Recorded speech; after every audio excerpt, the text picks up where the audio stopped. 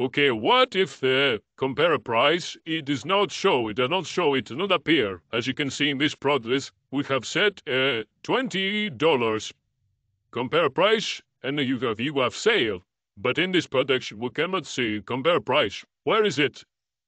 If you go to your backend store, in this product, you can see it says here is a compare price. You can change it. Let's make it $25.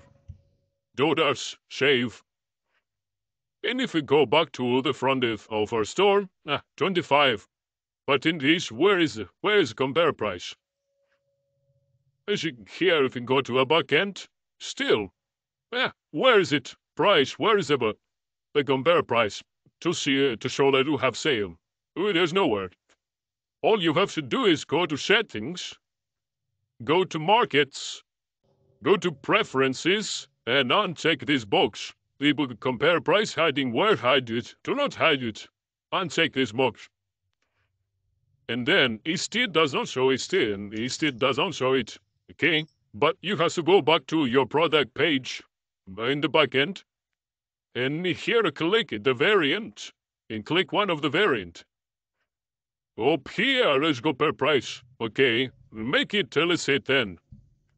Save, you have to save for each variant. I will make it 10 for every variant. I click save, and now we'll go back to our website. I refresh it, and here it is there. That's it.